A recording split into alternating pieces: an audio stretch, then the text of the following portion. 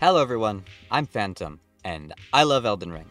I've played it, streamed it, hundreds of hours, burned into it, every achievement, level 40 character, it's cleared every boss, every item, blah blah blah, the list just keeps going on. My most popular video I've ever made is an Elden Ring build guide. There's no shortage of praises that I can and have given towards this masterpiece, but today I wanted to do something that's a little bit different, because I want to actually give a proper critique towards the game. Well, I can unabashedly say without hesitation that Elden Ring is the best game I've ever played. There actually are problems with it, and this is in no way me trying to say, well, the game's amazing, but it has these problems. This is me saying the game's amazing, and if these problems were fixed, it would be actually perfect. So this is actually one of two videos that are going to be going over two of the most largest scale problems that Elden Ring has. One of the videos will address the worst gameplay-centered problem, and one video will address the worst thematic problem with the game. At the end of each video, there will be a card pop up on the screen to the other video, so if you're interested to see what I have to say about the other thing as well, you can check that out. Otherwise, you can check out the channel, subscribe to see my uploads directly, etc. So in this video, I'm going to be talking about From Software's biggest gameplay problem. You see, Elden Ring is From's most mechanically diverse and dense project that they have ever worked on.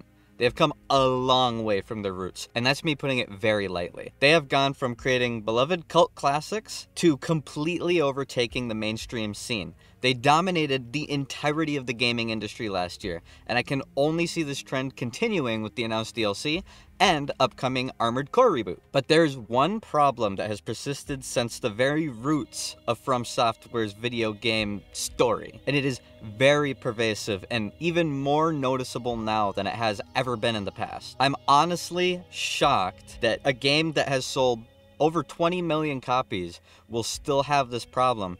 From Software has made no steps to improve this. You see, ever since Demon Souls, the Soulsborne franchise has had a very loving chunk of their community completely, and I mean completely, dedicated to the PvP experience. And in Dark Souls 1's first DLC, they introduced their first ever iteration of the Soulsborne Coliseum, a PvP game mode where multiple people could spawn in to a sculpted arena specifically just to fight and battle it out. Whether it's for a short time frame or until only one person is left standing, it doesn't matter. That's the nicest part about the Coliseums, is you get to choose your game mode. But you see, back then, From didn't have the technology or the funds to really pump their servers to the same level of greatness that the rest of the game enjoyed. Really bad latency problems, and every problem that creates, awful matchmaking, practically no existent lobby system, and the littlest shreds of an existence of any of these things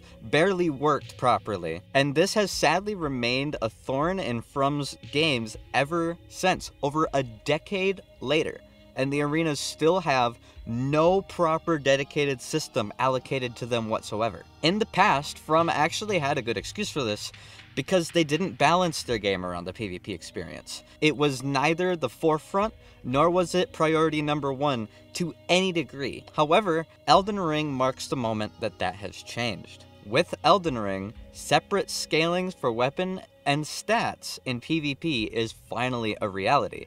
From Software has officially made the PvP scene a major feature and a fairly high priority. Yet despite this, the Coliseum still really sucks, at least netcode-wise. You get kicked out of queue completely at random for no reason. You won't even have packet loss, and you'll just get disconnected. Matchmaking is obnoxious, takes forever, and just doesn't function. I'm not saying this without any actual evidence either. I tested this, being the exact same rank, level, item upgrade, queuing at the same time, in the same zone, on the same servers, in the same region, with a friend, just to see if it would work, and no. 65+% of the time, we get put in different empty lobbies for absolutely no reason whatsoever. We'll be sitting there waiting for one more person to join the queue, and my buddy will queue up, and they'll just enter a different lobby. There's no perceivable reason for this.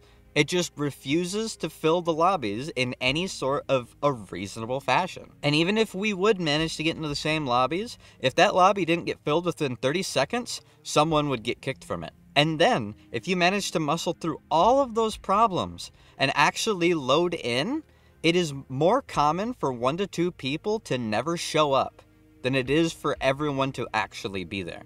And let's say by some miracle, the lobby gets filled in a reasonable amount of time. You didn't have to re-queue.